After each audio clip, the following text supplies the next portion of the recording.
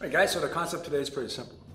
When you bridge the guy with the tanzao, right, and the guy's forcing his way in like Chris was, basically I give you two options. One is you can jam the guy's strength with an extended bridge inch power like I demonstrated with Chris. There's many ways to do it. I just gave you one technique.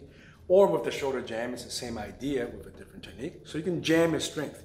The other option I gave you was the haka toki, which is for redirecting. So basically the idea is if the guy is trying to force his way in, you either jam him up or you redirect his strength. Neither way is fine. The only thing you can't do is fight force with force. That's not fine unless you're a lot bigger, then it doesn't matter. But you shouldn't train to fight people a lot smaller than you, right? So in White Crane, again, there's this movement, right, from 1 to 2. But if you look at Wing Chun, we have the throwing tanzao and silim tao, which is different than the pushing lesao, chikchung tanzao in the first section, right? In chamki, we also have the chamki fuksao.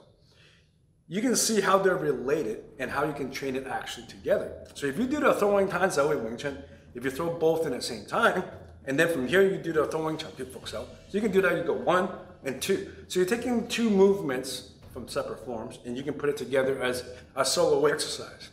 Much kind of like when you're learning the Wutendami form, you can actually take an isolated movement and just work on that. Same idea. So you can throw the tanzao and then throw the chamki fuksao, right? So when Chris came in and I tanzao and he forced his way in, I did the exact movement here. You're not going to be able to react on time if you have to think. That's why this movement I'm giving you is not going to work without chisao sensitivity. But just as the isolated work, you can play with the idea of the throwing tanzao, which you know from silim tao. From here, you go into the chamki fuksao. Now, when you first do it, you feel your elbow start to move, right? You still pull back a bit, that's natural. Eventually, you want to stop yourself from doing that. Just go 1 and 2.